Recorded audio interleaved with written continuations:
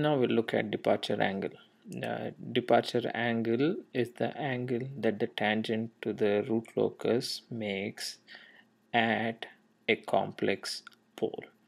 The complementary situation to this is the arrival angle, and the arrival angle occurs when you have complex zeros. The arrival angle is the angle that the tangent to the root locus makes at a complex zero. So in this case, we are interested in looking at the departure angle at P1. So this system has three poles, P1, P2, and P3, and two zeros, Z1 and Z2. So you can write the loop transfer function like so.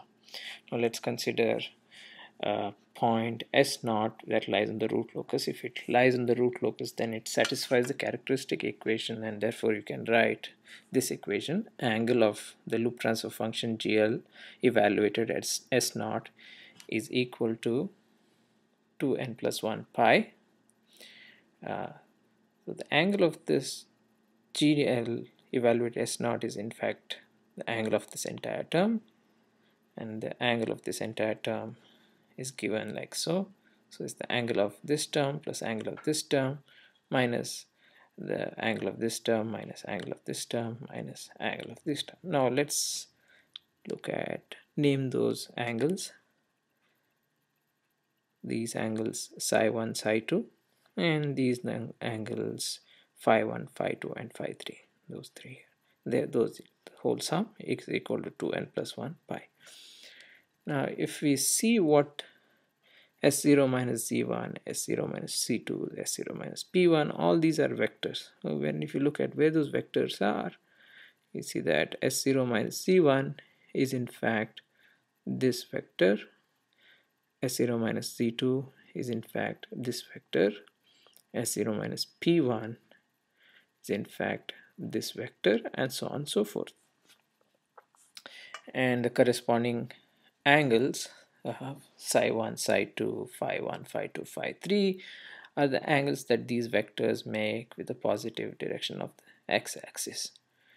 Now if we drag S0 to P1, then this vector S0 minus P1 will in fact become the tangent vector, and then phi 1 will become the departure angle phi d1. So what we do is we find an expression for phi 1 and then we'll drag S0 to P1. And that's what we do here. We have an expression for phi 1, we drag S0 to P1,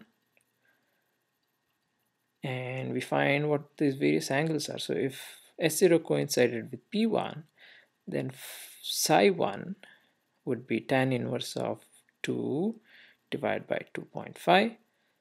Psi 2 would be tan inverse of 2 divided by 2. Phi 2 would obviously be 90 degrees, or pi by 2 radian, and phi 3 would be 2 divided by 3, tan inverse of 2 divided by 3.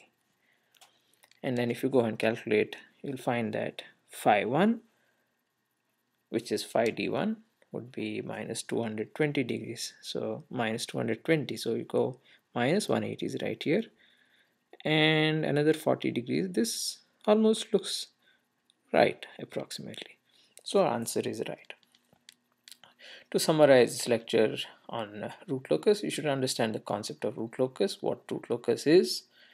And you should understand how it plays into controller design. You should understand how we can plot the root locus in the complex plane and then impose design constraints such as limitations on rise time, limitations settling time, limitations on percentage overshoot, and design the controller, i.e. select the parameters. Understand the concept of loop transfer function and how to derive it from a block diagram or a transfer function or a characteristic equation, what have you. You should understand how to draw root locus by hand. There are various concepts that you should understand: plotting poles and zeros of the loop transfer function. You should understand how to find root locus in the real axis, concept of the break-in and breakout points and how to compute them, crossings on the imaginary axis, asymptotes, and finally departure and arrival angles. That's the end of our lecture.